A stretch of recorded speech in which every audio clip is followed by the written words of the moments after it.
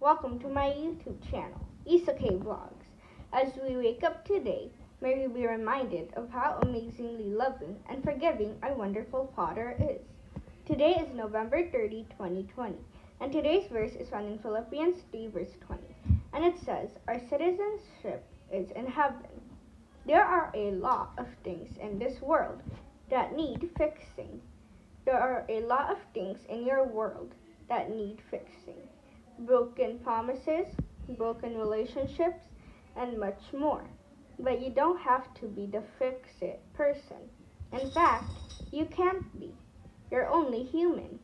Still, that doesn't stop you from trying. When you see something wrong, you tend to jump right into problem solving. But that is not your main responsibility in life. Your main responsibility is a relationship with me.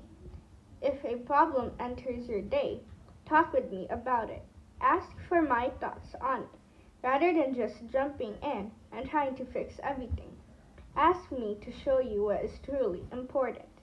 Remember, this world is only temporary, and you are just passing through it. Your true home is in heaven, and even your biggest problems fade in the heavenly light of eternity. It also says that you can read Psalm 32 verse 8, Luke 10 verse 41 to 42, and Philippians 3 verse 21 on your own.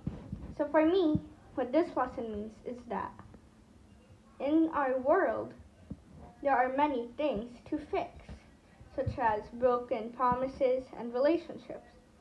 But that isn't our responsibility.